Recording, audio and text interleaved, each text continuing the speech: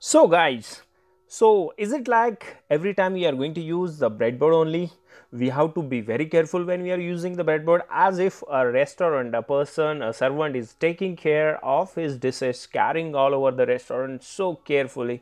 So that is the situation when we use the breadboard. So many times it happens by accidentally, some components will come out and the circuit gets failed. So what's the solution for this? Yes, we have the solution, and that's the printed circuit board, PCB. So yes guys, today we are going to see about that PCB board. What are the names, what are the types, how we can make use of this, and the whole story about it. Hey, wait, man, that's not the bedtime story, but yes, it's going to be interesting. Okay, so what is the PCB first of all? PCB used as a base in most of the electronics, both as a support or as the wiring area for the surface mounted components. These PCBs are made out of fiberglass, composite epoxy, or any another complex material.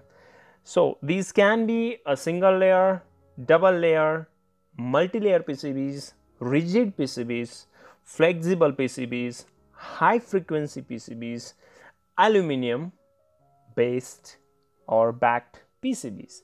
So there are different kind of a PCBs which being used into the different equipments, just like our laptops, computers, and all these are all the PCBs only. But today we are going to see about a very simple PCB, which is a single side or single layer PCB that we generally use in our projects. So let us see in detail about it. So these single layer PCBs are made out of a single layer. That means single layer base material. So that we said that fiberglass or any other composite epoxy like that. And out of these two sides, one side of the base material is coated with thin layer of metal. So when you talk about the metal in electronics, copper is the option. Copper is the best or commonly used due to its good electrical conduction property. So once this copper base plating is applied, a protective solder mask is being used. So just this is the protective layer just to avoid the erosion of the copper, or just to protect the layer from any external inductions or those kind of things. So once we plan to use the PCB, first of course before we use it, we will replicate the same circuit on the breadboard. First we will just create a circuit on the breadboard. We try the circuit, and after trying that circuit we will just replicate the same circuit on the PCB. Now which side of the PCB have to be used? The coated surface, the coated with the copper, have to be used because that is the side that we use for the soldering, and the components will be inserted from the another end which is not coated. So from there we will insert the component, and the other side which is coated, there we solder the components just to make them hold with the PCB board. Now sometimes what happens, we may not be needed the entire circuit board. These PCB boards will come in different sizes that you can see in the picture. So out of these we may need sometimes a small part of this PCB. So at that time we can cut this PCB. So how to cut this? So you can see in a picture, you just need to mark the number of holes, the number of grids you want, and count that area.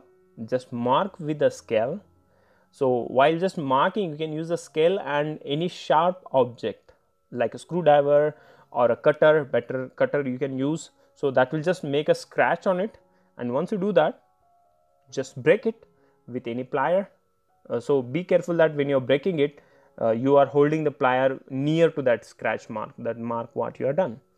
So once you break it, then you can solder it. Now how to solder these things? So while soldering, you have to be very careful so that the end of one component should not, the solder what you are putting, that will not be touching the another point which is very nearby. So a little lead or the solder you have to put so that it is holding to the PCB board. No need to put a lot amount of lead there on the board. Now after doing this, once your circuit is ready, so one important part you need to take care is you have to protect the backside area. Now while soldering, so one thing you can use is while connecting one component with another, you can use the solder lead which is there with you are soldering, or the another thing is that you can use the hookup wire. You can just cut and you can just take the length which is required and you can just solder that hookup wire, or you can take any metal wire, metal core, single core, and that you can just solder it. So there are different methods, so that the choice is up to you. So after doing all this, you have to mask actually the professional method of masking the thing is like they will be having a masking paint and they will just, there is a different procedure for it, but here we are just protecting the circuit from getting short by coming in contact with any metal surface. So what we are doing is we can just put two-way tape at the back side, or you can just put the glue, hot glue, so that it will get separated from any metal surface and there is no any chances of getting short.